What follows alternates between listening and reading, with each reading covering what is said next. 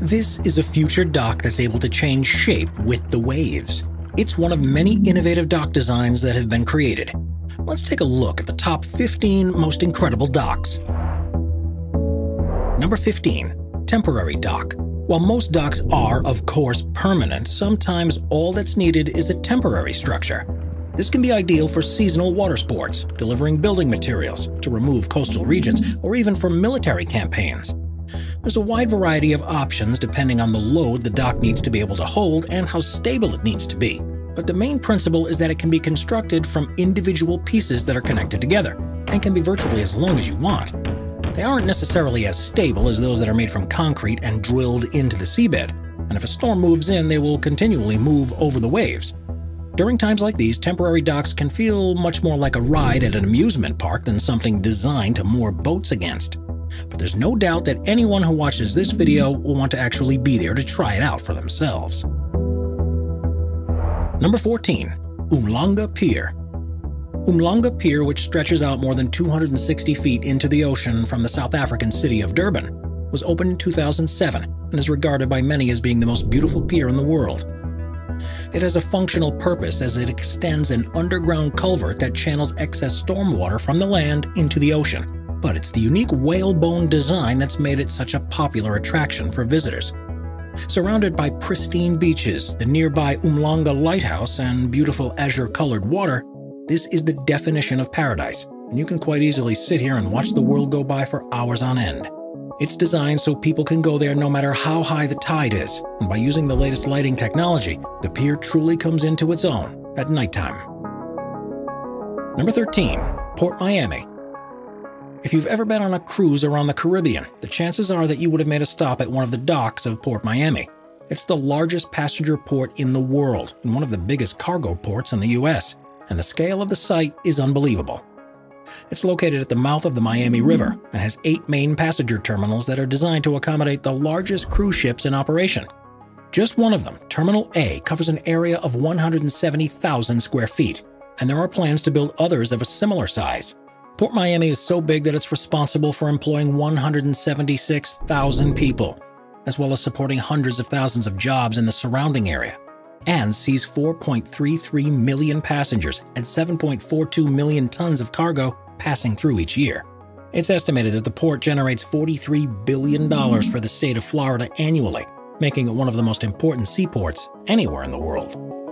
Number 12. Southend Pier. Southend-on-Sea is a town on the southeastern coast of the UK, and it's one of the most popular seaside locations in the country. While it's known for its beaches, arcades, and fresh seafood, the thing that makes it stand out above the rest is its pier, which is the longest pleasure pier in the world. The reason why the structure was needed is because the water doesn't get very deep near the town, and boats weren't able to get very close, even at high tide.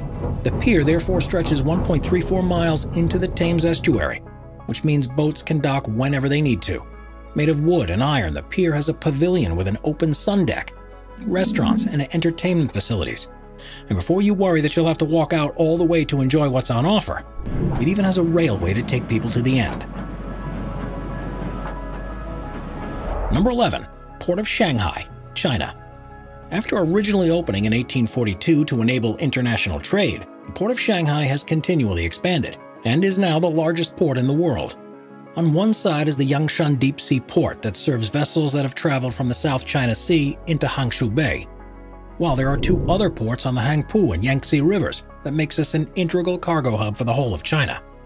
In 2019, 43.3 million 20-foot-long containers passed through the Port of Shanghai, most of which were destined for other countries. Virtually every product that's exported by sea from Shanghai goes through there, and its presence has led to huge developments all around, and some of the densest factory construction anywhere on the planet. Number 10. St. Petersburg Pier. Also known as St. Pete Pier, St. Petersburg Pier is a pleasure pier in the Floridian town of St. Petersburg that stretches out into Tampa Bay. It's actually been the site of a number of different structures over the years and has only recently been completely rebuilt. The most recent one that was open was known for its 5-story inverted pyramid-style building at the end, a design that was completed in 1970 and done in a way to protect as much of the view of Tampa Bay from the mainland as possible. It remained controversial, however, and was demolished in 2013 after falling into a state of poor repair, and a new pier was built, known as Pier Park. Instead of featuring a building, the idea is that we'll give locals and visitors an open space from where they can enjoy their surroundings and ever-changing art exhibits, and everything was set for a grand opening in May of 2020. Unfortunately, because of restrictions on public gatherings in force at the time, the opening was delayed, and it's currently planned to be revealed to the public later in the year. Number 9. Busselton Jetty. First opened in 1865, Busselton Jetty, which is in the city of Busselton in Western Australia, has been continually extended since then and is now the longest wooden pier in the Southern Hemisphere. It has proved to be an incredibly resilient structure, and despite being hit by a cyclone in 1978 and several fires, it's still structurally sound. Towards the farthest reach, 6,040 feet into the ocean, is an underwater observatory that opened in 2003 and is one of only 6 natural aquariums in the world. This has made the jetty one of the most popular tourist destinations in the region, and there's a railway line that takes visitors along the stretch of the structure to the end. As well as being able to accommodate 40 people at a time in the observation chamber, the facility is used as a scientific monitoring station because of its unparalleled views across the surrounding reef through the 11 viewing windows. We are constantly adding more people to the Top 5's production team to bring you all the best content. Be sure to subscribe with notifications on and hit the like button. Number 8. Royal Albert Dock, Liverpool. The Royal Albert Dock in Liverpool, England was opened in 1846 and was one of the first complexes in the country to be built solely of iron, brick, and stone without the use of wood. It soon became a hub of trade for the region and allowed for ships to dock alongside warehouses so goods could be transferred directly off them into storage, or vice versa. As the dock is fully enclosed, it was so secure that it was used for the transport and storage of high-value items such as brandy, cotton, and tobacco, and started generating vast profits that were reinvested to install the world's first hydraulic cranes just 2 years after it had opened. During the Second World War, the dock became the base of operations for the British Navy. But in the following years, due to the need for deeper ports, trade ships failed to return. More recently, it has been redeveloped into a tourist attraction with more than 4 million visitors each year.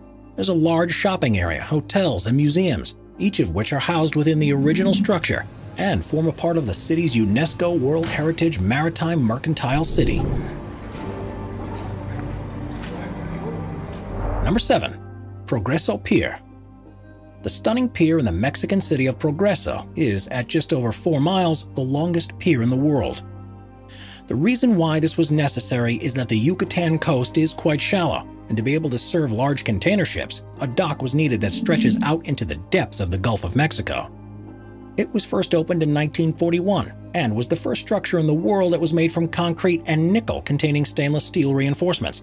This meant that it's been able to withstand harsh conditions for decades with no signs of deterioration, and it was so effective that the decision was made to extend it to its current length in 1988. Passengers from cruise ships disembark at the far end and are transported to shore on a shuttle service, while cargo is lifted into the port facility before being processed and loaded onto trucks. It's an ingenious design and solution to connecting the region with ocean transport, and has made the city one of the most important hubs in the area. Aerial images of the pier are simply stunning and show how shallow the water is closer to shore, as well as the effect that the presence of the structure has had on the distribution of the sand on the seabed. Number 6. The Grand Bayou Lake House. When you think of a dock, you usually imagine a structure that's been designed for boats to moor up against. But if you live in a coastal community where flat land comes at a premium, you might consider building one for a completely different purpose. The Grand Bayou Reservoir is a lake in Louisiana with a stunning island at the center. But when a family built a home there, they had to come up with a solution to make it easy to reach. On one side, there's a custom-made bridge to allow vehicles access. But with such hilly terrain and so many trees, there was no room to build a landing strip for a plane access. Instead, they built a jetty into the water, and it's perfect for using with their seaplane. It can, of course, be used for pleasure craft too, but its main purpose is to provide a quick and easy means of access to the remote property for the owners and visitors alike. Number 5. Kastrup Sea Bath. Coastal towns around the world try to find something unique that they can build to make them stand out from the rest. But possibly the most unusual of all is the sea bath that's been built into the Kastrup suburb of Copenhagen, Denmark. Made from azobe wood, Visitors walk along a pier to the circular structure which gradually rises above the water and ends with a 16-foot-high diving platform. It has a huge wooden deck where people can lay out in the sun, changing facilities, and showers, as well as a companion structure on land. As part of the development, the entire beach was cleaned and reshaped to produce a place of calm and relaxation for anyone who needs it. Entry into the sea bath is free, and it's open at all times, meaning you'll see people taking their early morning swims, but also those prefer a dip by moonlight. When it's dark, the structure is lit up by large lights that reflect off the water and the wooden paneling, which means that you see it from across the other side of the Southend Strait. Number 4. Dry Dock 12.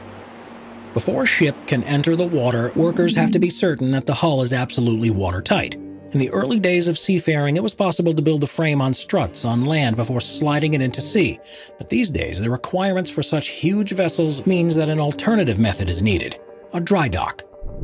Essentially, it's a construction yard next to the ocean with gates that prevent water from getting in until the boat that's being built is seaworthy. But as you can imagine, to build the biggest warships and cruise liners, you need a huge dry dock, and one of the largest in the world is in Virginia and is called Dry Dock 12.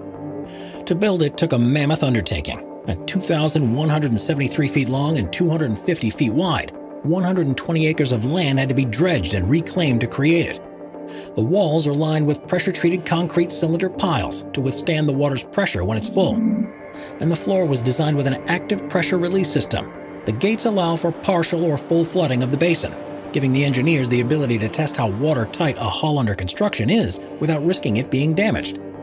As well as being used to build boats from scratch, it's a vital facility for the repair of ships too.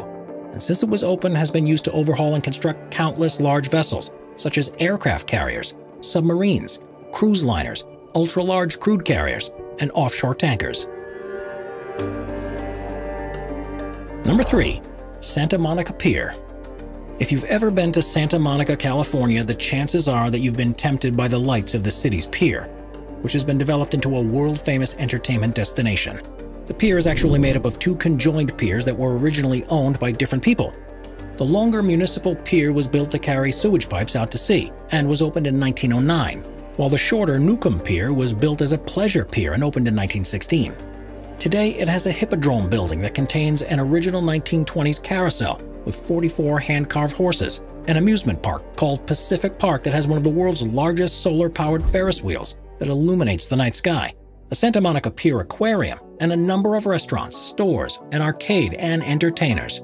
It's without a doubt one of the most recognizable structures on the Californian shoreline and is a focal point of local tourism. If it looks familiar but you've never been, that's because it's been featured in countless movies and TV shows over the years, including Iron Man and Forrest Gump, and has been destroyed a number of times in disaster movies like 2012 and Pacific Rim Uprising. Number 2. Naval Station Norfolk. Naval Station Norfolk in Norfolk, Virginia is the largest naval base in the world, covering 4 miles of coastline with more than 11 miles of piers and wharves. You can't quite grasp how huge it is, even if you're there in person. It houses the largest concentration of Navy vessels anywhere on Earth, with at least 75 ships, 134 aircraft, and 11 hangars on the airfield that adjoins it. In an average year, there are at least 3,100 ship movements where they either dock or depart, and amazingly, more than 100,000 flight operations, which is the equivalent to 1 every 6 minutes. The site was first used for naval operations in 1915 as the headquarters of the 5th Naval District, but the onset of the First World War led to a bill being passed that bought the land and started developing it into a permanent base. After the fighting ended, Naval Station Norfolk went into a reduced operating mode, but by the start of the Second World War, it received a huge amount of funding to expand its capabilities. Since then, it's been the main base of the Atlantic Fleet, as well as hosting the headquarters of several naval organizations, such as the NCIS, Naval Reserve Force, and the Navy Warfare Development Command, and even played a role in the space race, as being a place where the ships involved in recovering spacecraft were controlled from. Number 1. Los Muertos Pier. Puerto Vallarta is a city on the Pacific coast of western Mexico, and is unlike other places around the world with a pier. The one here has a rather unusual backstory. The first one was built in the 1960s, not for trade or tourism, but because of the movie Night of the Iguana was being filmed nearby, and the production needed a place to make it easier to transport the cinematography equipment. This ramshackle pier was made from wood, but remained in use by locals long after the movie wrapped. By the 1990s, it was no longer fit for purpose and was replaced by a concrete pier with help from local government and the residents themselves.